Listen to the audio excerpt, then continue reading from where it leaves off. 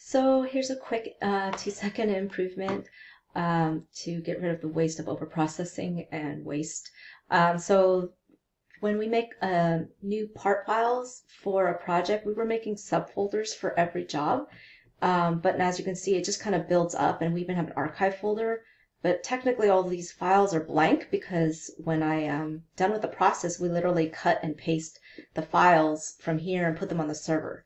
So these are just wasted folders that are empty, and then every job we still are making them, which is also just wasteful. So what we're going to do is just clean them up. I'm going to just basically delete all of these files, and then our new process is going to be whenever we make a new part, we're just going to stick the files directly here in this folder, get rid of the process of making subfolders, and then we don't have to delete them later.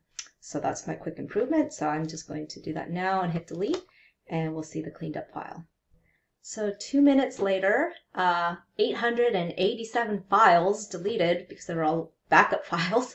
Now this folder is so much more clean, and we save that much more space also on the server. So that's my improvement. Thanks.